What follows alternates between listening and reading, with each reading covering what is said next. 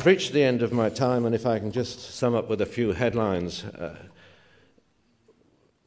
As I've said, although we have a big investment program, increasingly as things move forward, the emphasis is going to be on maximising the use of that capacity and managing demand for it. And intelligent transport systems will play a key part in that.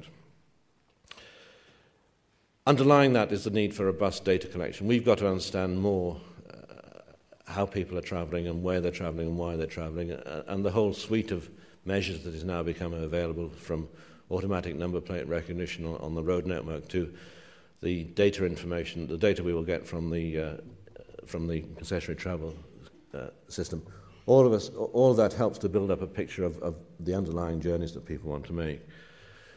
We've got to back that up with accurate appraisal of options. In particular, using the multimodal tools, we've got to make sure what are the right interventions to make in the transport system to deliver high-level objectives. Transport is not an end in itself, it's a means to an end, and we've got to understand a little bit better the links between transport and other aspects of everyday life.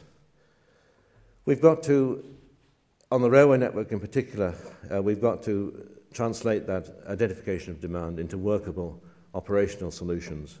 In particular, although we do have a big infrastructure investment program, I think going forward it'll be the smaller interventions, the dealing with particular pinch points, which will actually create tremendous leverage and capacity. And as part of this, we've got to share experience, not just within Scotland, but more widely. And we've got to use the knowledge that we develop and share that with colleagues both within the industry and, as I say, in other parts of the world. And I think it is a very exciting place to be. Scotland is small enough to be manageable.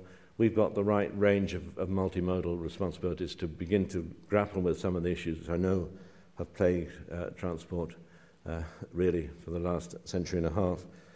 And I do think we are getting there. Are we there yet? No, but I think I do think we have started on the journey, and we're a long way down the road. Thank you very much.